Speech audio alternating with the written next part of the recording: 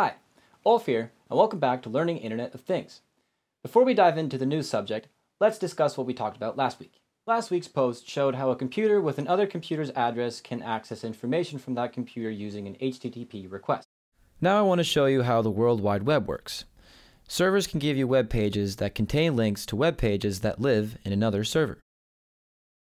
So if all of the servers contain links to other servers, by starting with one link, you can find all of them. You might not have time for this, but search engines do. And this is why you always go to the search engine website and search through their entire public registries where they have actually listed all of the websites that they have found. But search engines can't help you access computers that are not registered in the World Wide Web, your computer and my computer, for example. If we want to establish a communication connection, we would first need to get to know each other and then exchange email addresses. Well, the same thing is true for the devices that make up the Internet of Things. If they're supposed to be able to mingle with each other and establish connections, they need some type of protocol. Well, this protocol is called the Universal Plug-and-Play Protocol. UPnP lets a computer send out a message to all the other computers in a local network. The other devices that are seeking to establish connections with this camera will do so.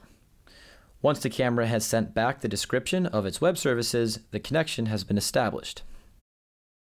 So where do we go from here?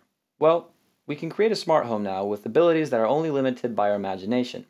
But this protocol can also be limited by other things, such as a restricted bandwidth as well as a firewall. And that is going to be the topic of next week. Thank you for watching. I'm Ulf, and I'll see you next time.